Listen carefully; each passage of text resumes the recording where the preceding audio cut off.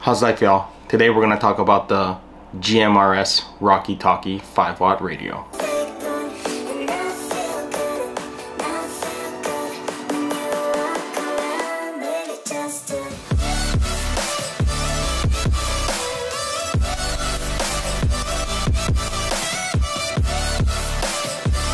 Current retail for this radio is $165 each, coming up at $330 for the pair, compared to the original Rocky Talkie that goes for $110 each at $220 for the pair. I personally use this mountain radio when backpacking, and it is fantastic for what it is and what it's capable for while trekking in the woods. That being said, this is a huge upgrade. Rocky Talkie for me has outperformed all the other big name brands out there, and so it is my go-to radio unless you are going with something that's like a 50-watt built into your vehicle. Specs for the GMRS Rocky Talkie are, the dimensions is 10.3 by 6.2 by 3.4 centimeters. It weighs about 9.1 ounces, so roughly about half a pound. It's got an IP67 waterproofing, submerged up to 1 meter with this radio. So that's great. You don't have to worry about it being in the elements, and you're able to use it in heavy rain or snow. It's got a Li-ion 7.4, 1800 milliamp hour battery. The battery lasts for about 4 to 6 days, but I've seen it last a lot longer, especially if you don't have it on the whole time. This is on day 7 now, and it is still at 100%. It was used for roughly about 8 hours on and off, not continuously, probably about 30 minutes of chatter, give or take, while we are on the road, and it's still at 100%. So the battery's great on this thing. Operating temps are -20 Fahrenheit to 120 Fahrenheit, and the base features are a privacy code, channel lock, high-low power mode, which I usually keep it on the high power mode, a scan mode, and a text beep, which you can turn on and off. You're also able to use an M3 connector for a waterproof headset, which is great, but don't forget a flathead screwdriver if you are going to use that, because you need that to unlock this.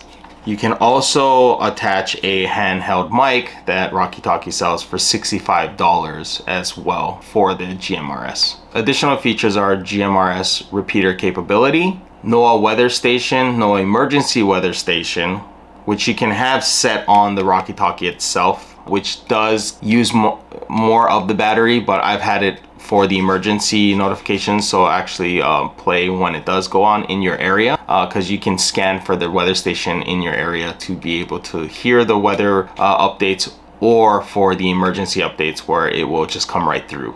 Showers and a slight chance of thunderstorms in the You have dual channel capability, so you have an A and B. So the benefit of that is that you can be on 2 different channels at once. And the removable antenna, like so, which is fairly easy to remove. Some of the pros for this walkie-talkie versus this one, which both are great, is that you have the dual capability to have 2 different channels. So we can have the whole expedition crew on one station, and then you can have another station for maybe the person in front and back, so you're not getting the chatter. Now when somebody responds to you on the B channel, because both will come through, you have about 5 seconds to respond, and it will go directly to them when you talk back. If you don't, it'll default back to A, so you'll always be set in the A channel for talking.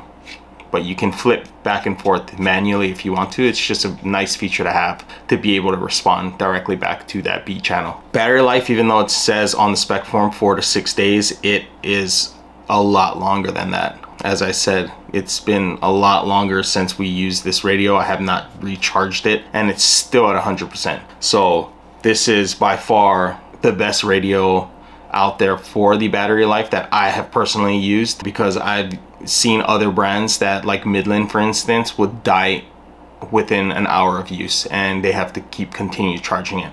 Another thing is that the sound in the Midland was not as clear as the Rocky Talkie when we were using it out on the field. Pro tip number 3, how far you can speak with this thing. I was speaking about 3 miles away, and everything was coming in clear, and my voice was transmitting clear to the individual in the car, and they're at the bottom of the mountain when we're at the top, and it was flawless. We tried to use the Midland, and the person couldn't hear half of what was coming through, and when it was coming through, it was really difficult to hear as well. So by far, Rocky Talkie wins that one. And pro tip number 4, how rugged this thing is. I feel like I can throw this around, be out in the elements and not worry about it. Even if I forget it out in the rain, it's something that I won't really worry about. This thing is really beefy. I like the fact that it doesn't really have a screen on front. It does have the LED behind this plastic, and it can take a beating. I've had this Rocky Talkie, for instance, which has the same technology in the front, for over 3 years now, and as you can see, I mean, it got some abuse, but not really anything. Now let's get to some of the cons. Now, if you're not comfortable with GMRS or not used to it, it can be intimidating to use. The benefit is that Rocky Talkie does have a YouTube video and a link that I will put in the description that kind of explains how to use those functions. You will want to get one of those licensed. They're about $35 and it's pretty easy to get. I will also link how to get that as well. And really the only other con that I can see is the headset, having to carry a screwdriver if you want to use that functionality. I don't, so I don't have to worry about it, but if you ever did, I don't know a lot of people that carry screwdrivers when they go hiking. Now, if you're overlanding, I know people keep tools in their car, so that's not an issue at all. But for somebody just keeping on their backpack, that could be a deal breaker for some, unless you're not worried about wearing a headset for this, which I'm not. So, is the Rocky Talkie worth it?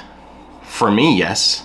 The capability of being able to speak so far away and the battery life are 2 reasons why I wanted to get this, and so I did. And I mean, I have great things to say about the original mountain radio, so just upgrading to their new 5 watt, it was a no-brainer for me.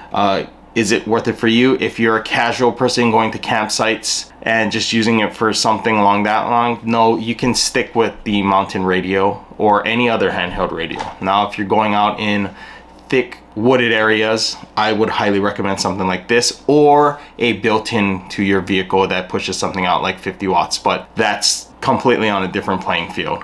Midland does win in that category, but for handheld, Rocky Talkie is the one. So for me,